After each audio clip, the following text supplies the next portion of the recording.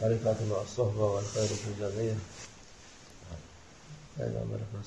Our Holy Prophet ﷺ states,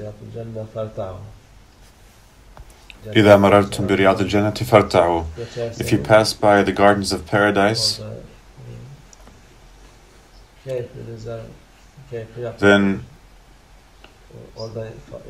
enjoy it, take advantage of it, take benefit from it. The Sahabi's companions asked, where are the gardens of paradise? Whereupon the Prophet ﷺ said, the gatherings of knowledge and where the dhikr, remembrance of Allah, is made. He replied, our Holy Prophet, paradise in this world are gatherings of knowledge and dhikr, and where good people get together. These would be of benefit and not harm. It would complete the things missing in you and prepare you for the paradise and the hereafter.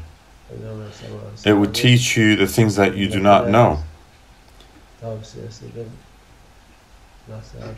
This is the advice and recommendation of the Holy Prophet to his nation, to his community.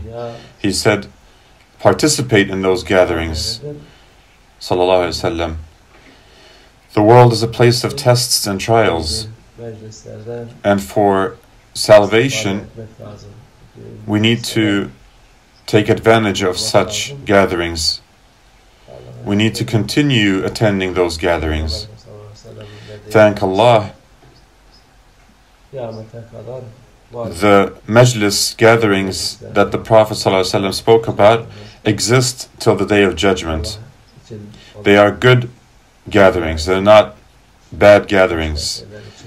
They are for the sake of Allah and not for this worldly gain or anything else. It's only for the sake of Allah. So these gatherings are full of blessings, barakah, inshallah. May Allah not deplete them but increase them in number, inshallah.